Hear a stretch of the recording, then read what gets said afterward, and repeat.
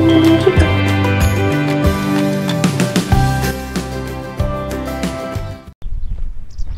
everyone, it's Maxine here from Northumberland Zoo and ready to give you an update of what we've been up to over the last week. I'm just heading out to our hayfield.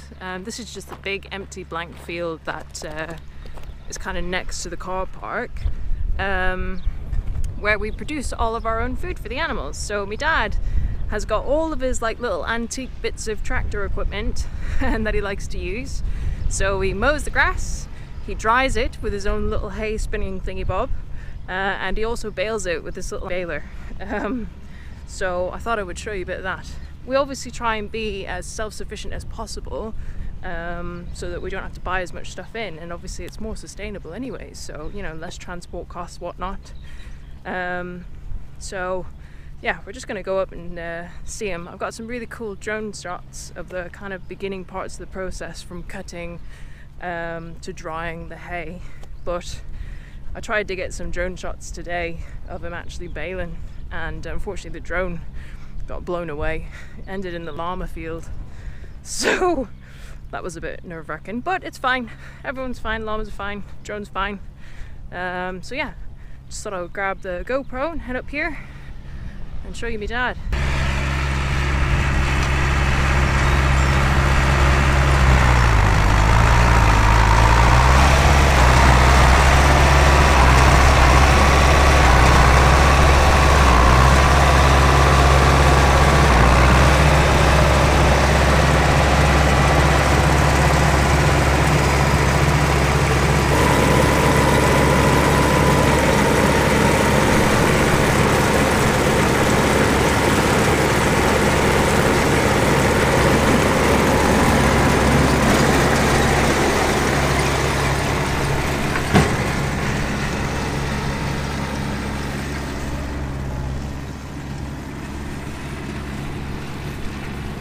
So that the hay machine's pretty cool.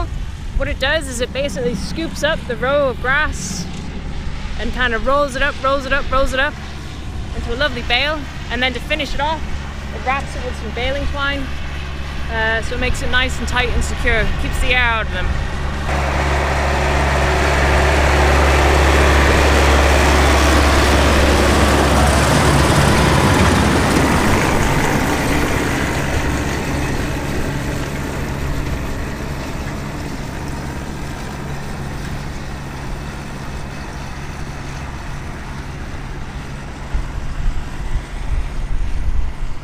Obviously the weather has been unusually lush recently, and with it being so dry and so sunny, the grass was just perfect for cutting. So there's not as much grass as what we would normally have, but we would rather take the risk, cut it now, get all these bales of hay in, to make sure that we've actually got food for the animals. So the hay obviously gets fed out to the horses, Shetland ponies, the cow, the llamas, the deer, capybara, wallabies.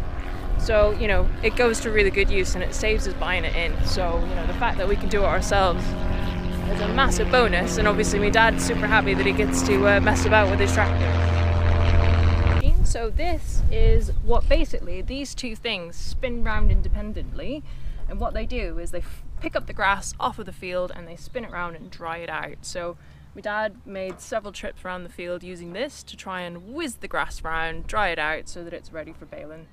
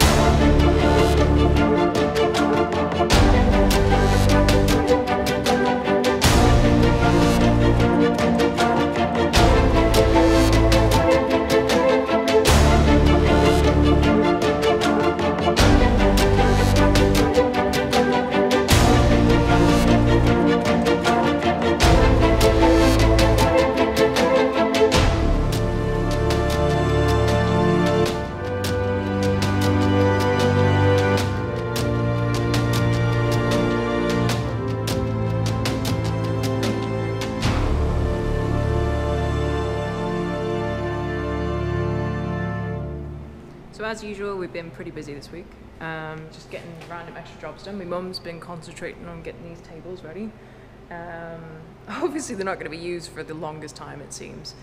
We are looking at a reopening date of early July, so we'll announce a proper date set in stone soon, depending that everything goes okay.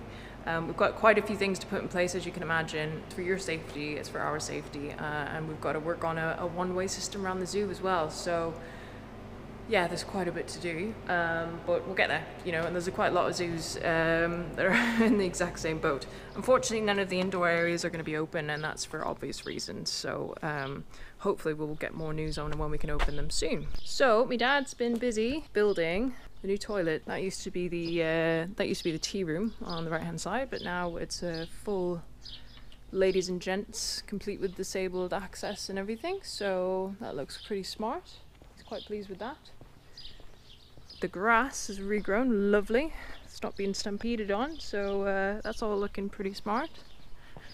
Again, it's been another absolutely gorgeous week. Weather-wise, like, you can't complain.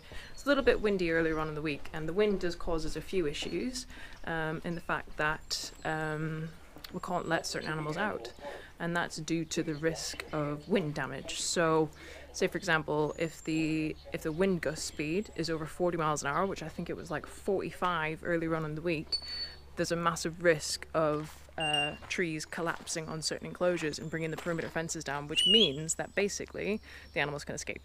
So obviously Canadian lynx, lemurs, raccoons, they all get locked in when it's really, really windy, and it's just for their own safety really. So they were quite excited to get let back out again. African greys enjoying the sun.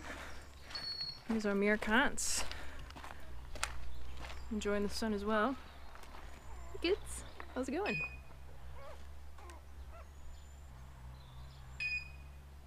It's a bit warm, isn't it? It's a little bit warm. Oh dearie me, look at you.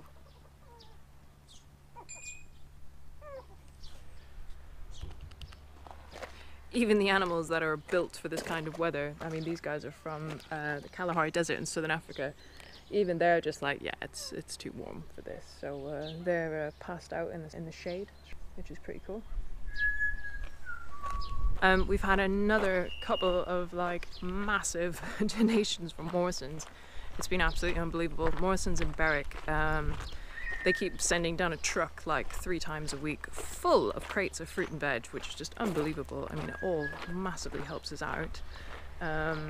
So yeah, can't thank you guys enough. You guys are all gonna have to come down here and see the zoo when we reopen. You're more than welcome, because we really, really appreciate it.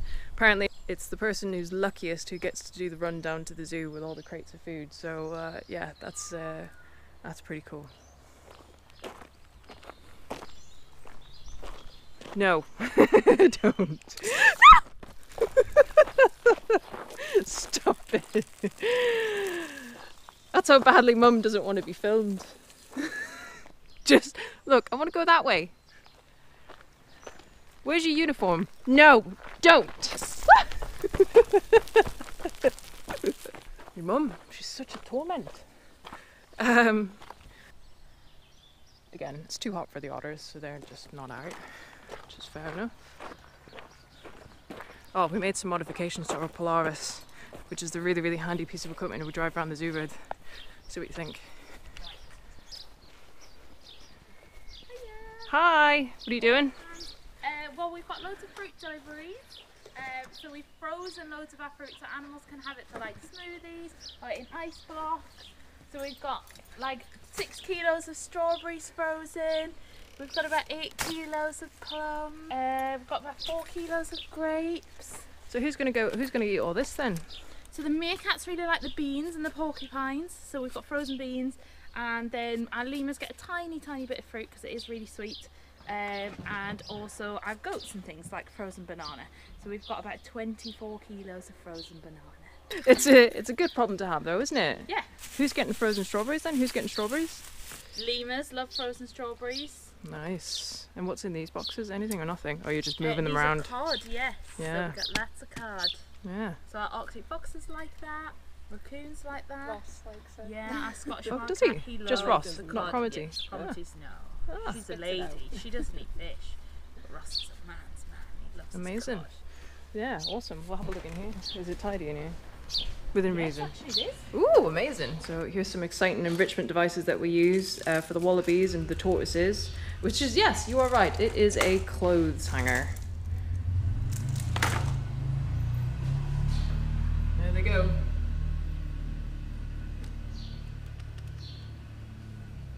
So I'll show you our diets actually, because like they are insane. So like for example, capybara, we've got 12 capybara every day. They have 3.6 kilos of broccoli, 1.8 kilos of carrot, 1.8 kilos of turnip, and cabbage and cauliflower as well, including as well capybara pellet, which is a special diet that they get, as well as grass pellets. So they eat a lot of food. But yeah, everyone's on here. Pinecone is a porcupine, just for anyone who doesn't know. I love how all of them are animal names, like animal species, except for pinecone. That's meant to be a tree porcupine. But yeah, this is all the food and stuff that we've had delivered, which is just mind-blowing. From Morrison's, the Co-op, M&S in Cramlington. We've just had mountains of stuff, which is unbelievable. You can see we've got a frozen crate of what looks like tomatoes. Yep, tomatoes. The pigs love that stuff. So yeah, we're literally running out of freezer space. That's kind of the point we're getting to now, is that like we're loving all the donations and we don't want to say no, so we're trying our best to get enough space to store stuff long term, so that we don't, it doesn't go off. So like Ashley said, we're freezing loads of stuff, and we bought 2 new freezers that are coming next week to help increase our load. So yeah, it's a job and a half really, sorting out all the food and stuff, but you know what, it's brilliant. And like we literally can't thank the suppliers enough for all the food that you've given us. Like it's mind-blowing, and we never thought anyone could be this generous to us, of all people. Hey goats! Here's our goats. Hi! How's it going? Oh, you don't have to get up, it's fine. You're just enjoying the sun, are you? Yeah. Hello. This is Geraldine.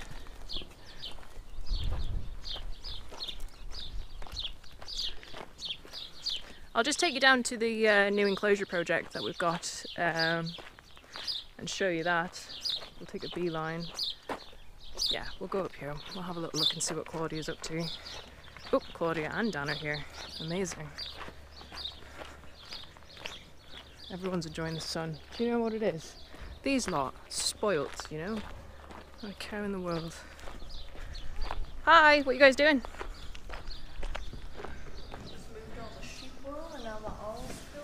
Oh, right, okay, fair enough. Where is it? Oh, it's in the back stall, is it?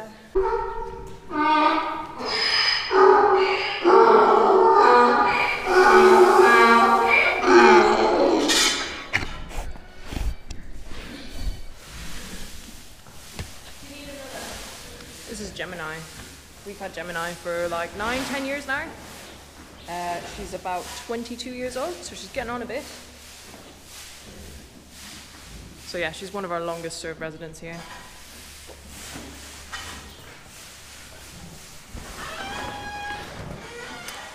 Right, so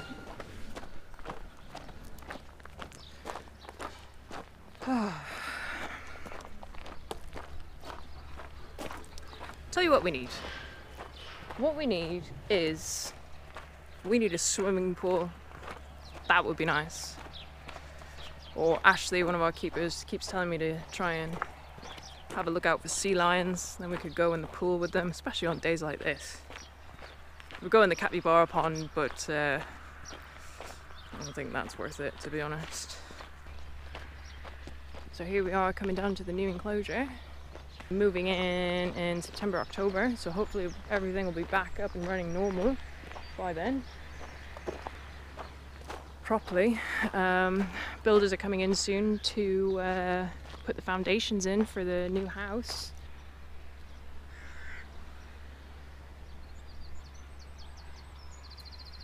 Yeah, it's quite big. So I'm not quite sure when I'm going to announce what it is yet, but we'll see how it goes, eh? Anyways, we need to pick the winner for our drawing competition. We had loads of amazing entries. Thank you so much to everyone who entered for the How to Draw a Raccoon competition. It was really difficult for us all to choose. The winner obviously gets a year's family pass, which was obviously valid from the date that we actually opened. So that's for 2 adults and 2 kids. So yeah, it's exciting. Thank you so much to everyone who entered. I think we're going to do another kind of drawing competition here pretty soon because it seemed pretty popular. So I'm just trying to figure out which animal to draw next. The one that we've decided to choose to win the How to Draw a Raccoon competition is Sophie, who's age 10. And she did this amazing little family picture of 4 raccoons all together, which is just so amazing. So well done, Sophie. Thank you so much for entering, and do get in touch with us so we can send out your family pass. Thank you so much for entering. Thank you everyone for entering. You really put a lot of smiles on our faces. I'm trying to figure out how we could display all of them in the zoo somewhere because they are super cool. So thank you very much, everyone, and thank you very much. Well done, Sophie. Awesome. The other thing that's worth mentioning is the fact that we've obviously, since I put out that enrichment video last weekend, we've had loads of stuff bought for us off of our Amazon wish list, which is just amazing. Thank you so much. So our keepers have kindly put together quite a few clips of all the different animals using different things, just to say thank you so much. And look, here they are. There's the animals enjoying them. We had some super cool bits of enrichment, toys and balls and things that were donated that kind of sink to the bottom that the otters really enjoyed playing with.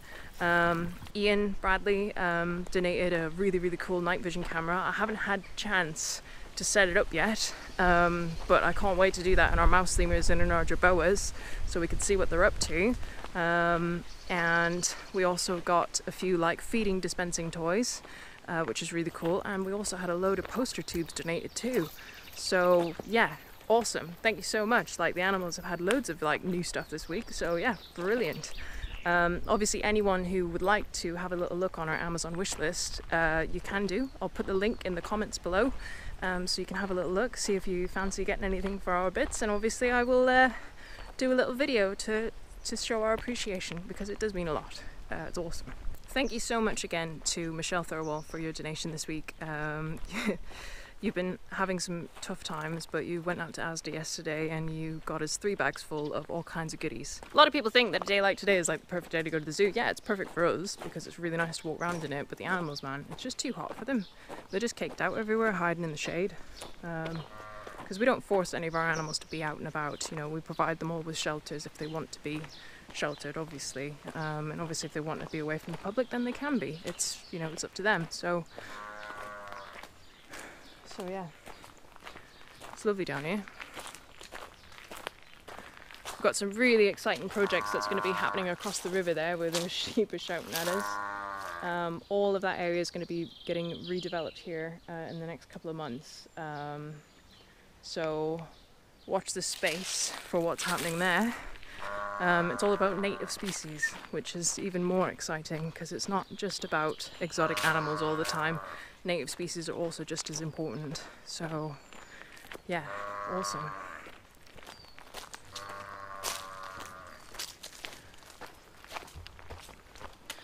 Oh, and just for something a little bit more lighthearted, Chessington World of Adventures down south nominated us here at Northumberland Zoo to do the Blinding Lights Challenge. So keep an eye out on our social media here in the next few days for a ridiculous video of all of us dancing, obviously social distancing. But yeah, we're all trying to dance to that new song. But yeah, it should be fun, and hopefully you'll enjoy that. So yeah, we'll be nominating some other zoos to take part in it as well. But in the meantime, if you guys have any comments or if you want to get in touch with us, then please do so. I will be releasing guidelines for us reopening here pretty soon. Like I said, it's probably going to be in about 4 or 5 weeks, so watch this space. And yeah, until then, hope you enjoyed that little walk round, and we'll see you soon. Stay safe, everyone. Thank you. Bye.